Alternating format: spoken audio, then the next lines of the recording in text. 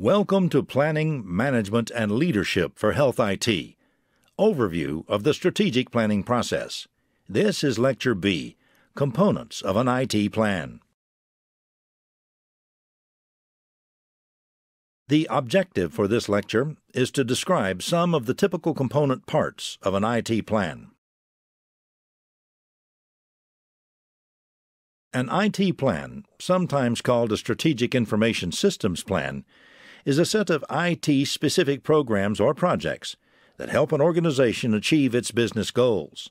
Strategic Information Systems Planning is done with a group of cross-functional, meaning clinical, business, IT, and administrative staff. Often, people refer to the output of the Strategic Information Systems Planning process as simply the IT plan of an organization. Previously, you learned about the stages and steps of the Strategic Information Systems Planning process. While the presentation provided a view of the steps in the planning process, it did not describe the content of the plan. The content of an IT plan can vary widely, depending on the organization, the time it was created, and the resources committed to its creation. At a minimum, IT plans should include the following items. 1. A mission statement, or the purpose of the plan. 2. An analysis of the organizational strengths, weaknesses, opportunities, and threats, referred to as a SWOT analysis. A list of strategies, actions, projects, and resources responsible for implementing the plan, and a roadmap for the plan's completion. The timeline can range anywhere from 12 to 36 months or beyond. But because of the swift nature of technological change, IT plans are currently capped at around 3 years. Ideally, the mission statement will already have been written prior to the plan being developed. It is an essential part of the plan because it tells the readers about some of the fundamentals of the IT department. For instance, the mission statement is an opportunity for the IT department to describe who they are and what audience they are seeking to serve.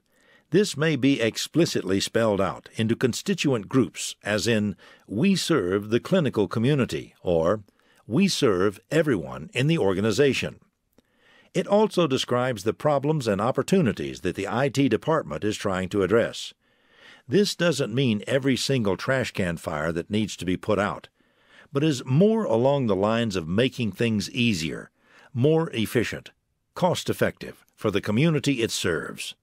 Finally, it might contain a placeholder for how the IT department seeks to solve those problems by using innovation, curiosity, dedication, or speed. The mission statement lets the reader know that the IT plan is not just another document which outlines the projects that will be completed in the next 1 to 2 years. Rather, it lets the reader know that the IT department has defined a very prescriptive path for serving the larger organizational goals, and that it has purpose. Look at the mission statement on the screen. In this invented example, one may deduce that the IT department is comprised of experts in project management, information technology, and business analysts, answering the "Who are we?" question. The statement also suggests that the clinical customers of services provided by the IT department should not have to split their focus between patient care and the complex, fast-changing technological landscape, because the IT department can do that for them. Finally, this IT statement answers the "How are we going to do this?" question by offering a plan for how the IT department seeks to solve organizational problems through offering business analysis, project management, and information technology services. The second component part of the IT plan that you are likely to find is a SWOT analysis.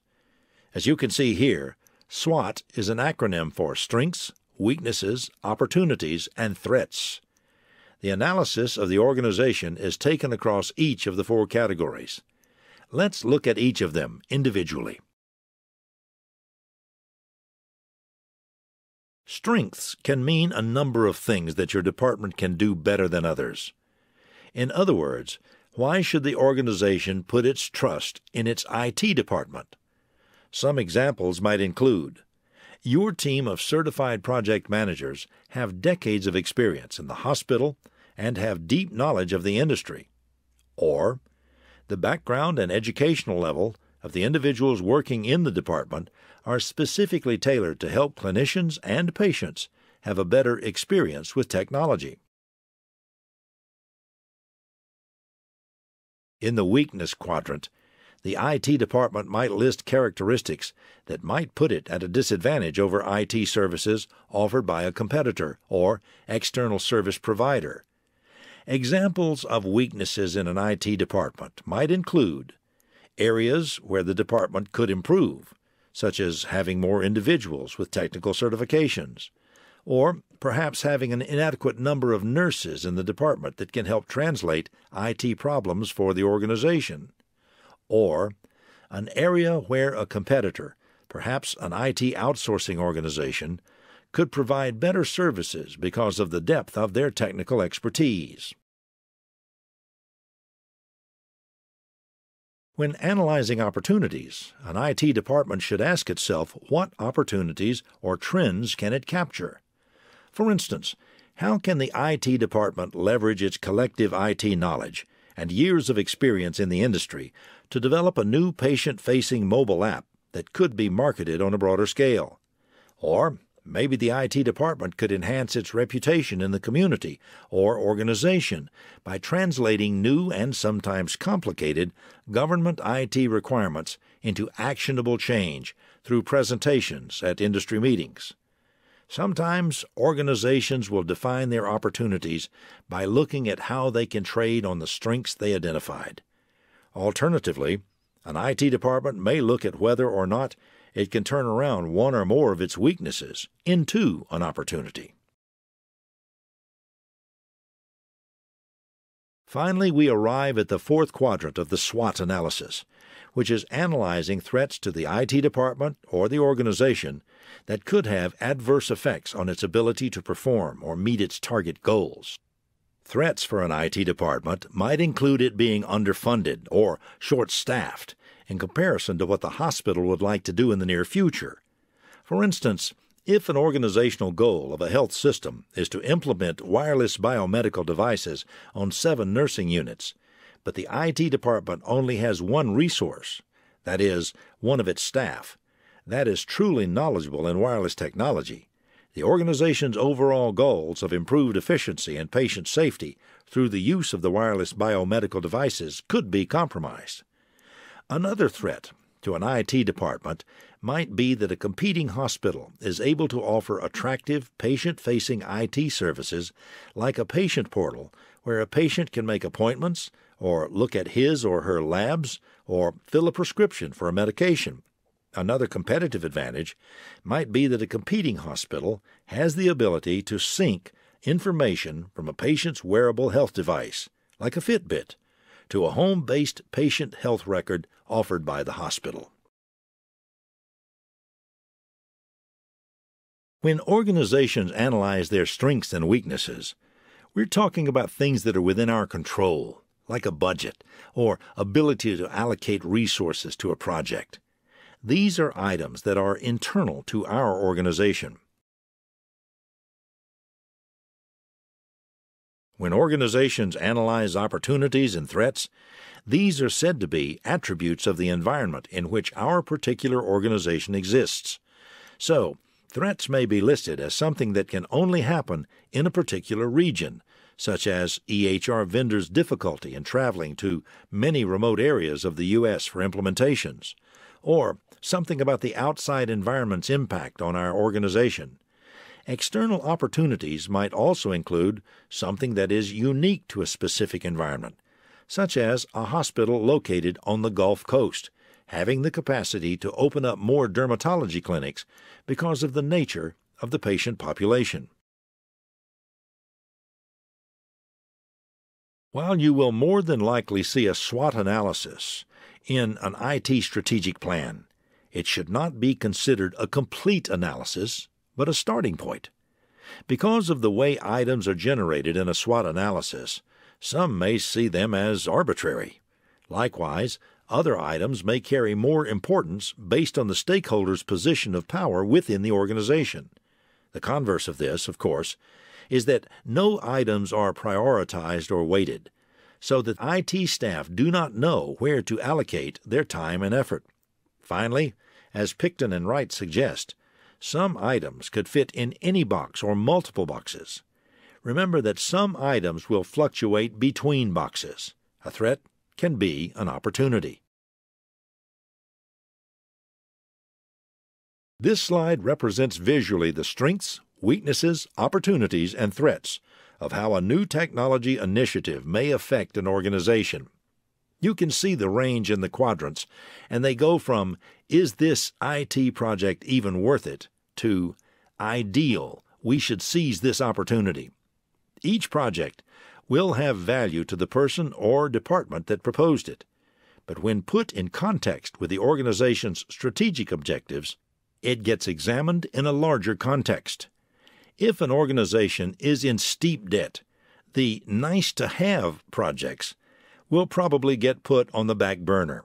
Likewise, projects that appear to be high value at first glance, but also end up being high risk and high cost, may be evaluated as too risky for the organization to undertake. It's extremely important for an organization to assess every technology purchase in context with the overall portfolio of applications already in place.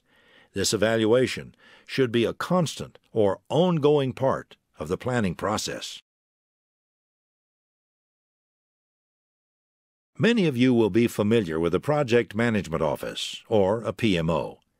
As IT organizations become more complex and pervasive within healthcare organizations, some projects will be related and even necessary for others to begin. This is when a program management office will be necessary.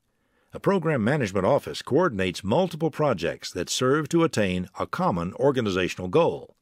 Internally, in a PMO, one will find countless and detailed project management plans, tools, and techniques being used to track progress.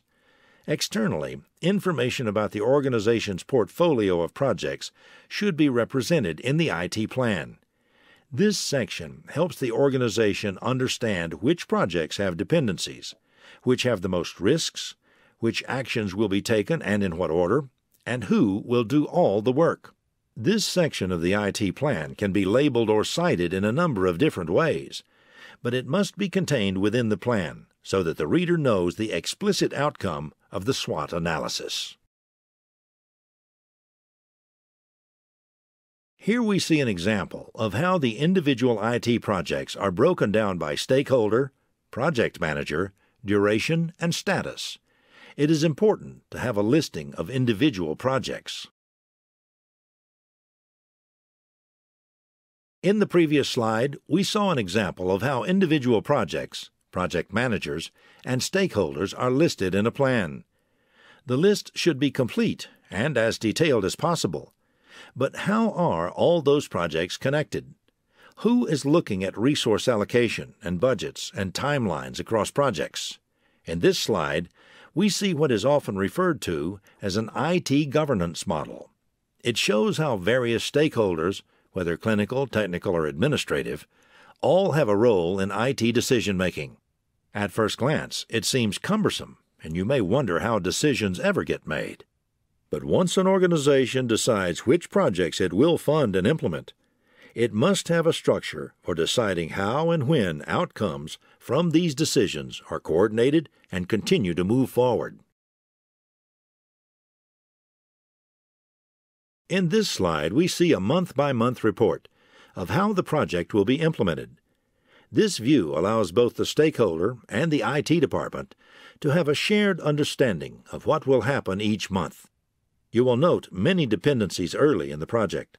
For instance, workflow analysis in January and February directly impact the technical and human resource requirements that populate the RFP. The RFP responses will be evaluated by the same team that was involved in the needs and workflow analysis later in April. In the previous slide, we looked at the activities across several months for one project. When a strategic plan is created, it often has several, if not dozens, of individual projects that must be carefully coordinated and tracked, so that projects are not competing for the same resources.